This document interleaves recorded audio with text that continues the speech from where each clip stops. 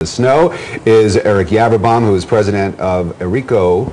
Ericho. I'm sorry, Eric. That's okay. Should have checked with that before. I should have done a better job of naming my company. Ericho Communications and co-founder of readtovote.org. Good to see you, Eric. Nice to be here. Thanks very much for being here. And Kerry Picket is a staff writer for the Washington Times, and she joins us from our Washington bureau. Nice to see you, Kerry. I usually only see you on Twitter. That's how I get my updates from you. Well, I also read your work in the Washington Times as well, but you pop up on my Twitter screen multiple times during the day. It's nice to talk to you live. How are you today? Well, very well, and I'm glad to see that you're still following me on Twitter. Oh, well, of course.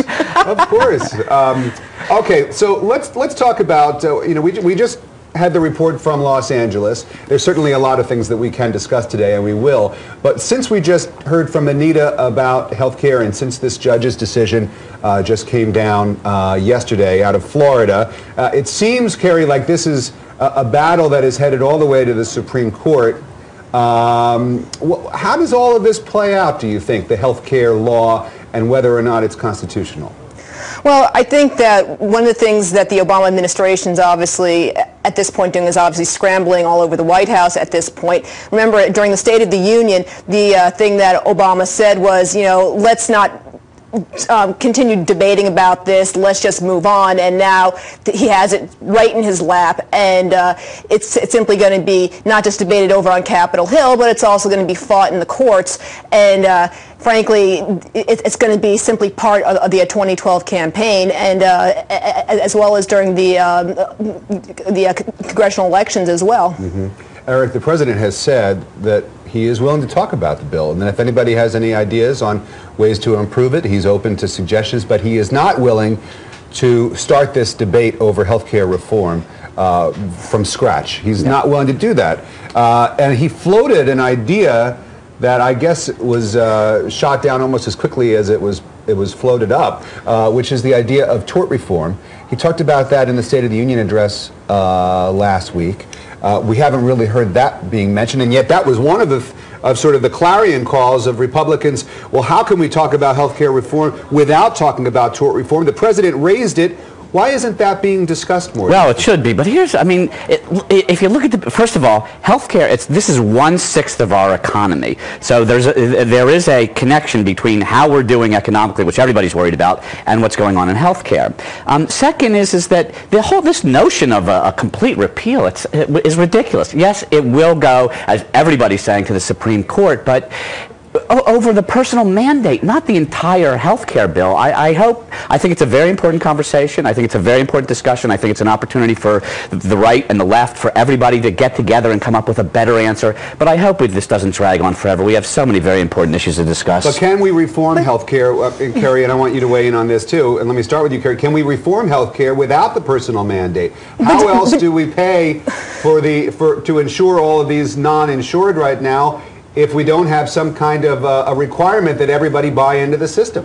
But you see, that's just the whole problem, is that in order to actually pay for the whole thing, and frankly, I don't even think it even can be paid for it, but is that the whole personal mandate was simply the whole linchpin for it to be paid for.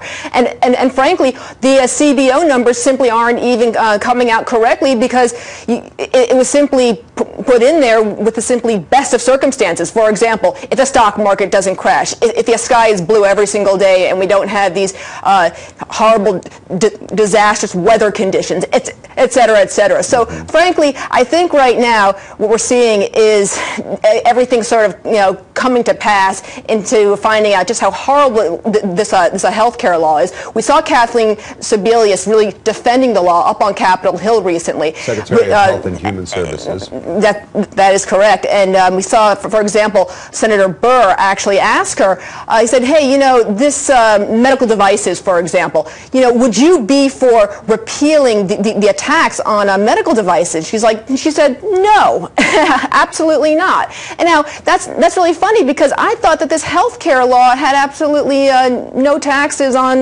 really anything. We wouldn't see any of our taxes go up. Well, actually, that was really telling, because Kathleen Sebelius herself said, no, I don't believe in repealing any taxes on those health care devices, or rather those medical devices. Eric, there are some who are suggesting maybe an opt-out for the health care law, that might be a compromise, so that people who for whatever reason, don't want to buy into the system, don't want to have health insurance, or don't want to be told that they have to have health insurance, could opt out. I mean, it's viable. We're going to have to bring something to the table in that debate. We're going to have to give a little bit on that issue. I think that's an insurmountable. That's the one. That's the crushing one to this entire healthcare bill. But to Kerry's point, and she's absolutely right, is we can't afford this anyway. The whole country isn't getting that part.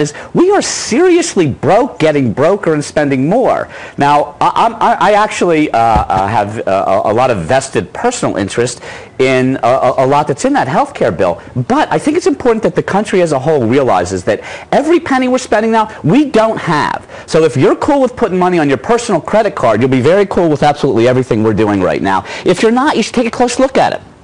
Kerry, you want to put a ribbon on this healthcare discussion, and then we'll move on, maybe talk about Egypt? You know what it comes down to is this: the economy is still in shambles, and frankly, the whole timing on this health care bill really just wasn't on people's minds when Obama came to office, and for them to start demanding people to start looking at their health care rates and premiums to go up was simply just bad timing.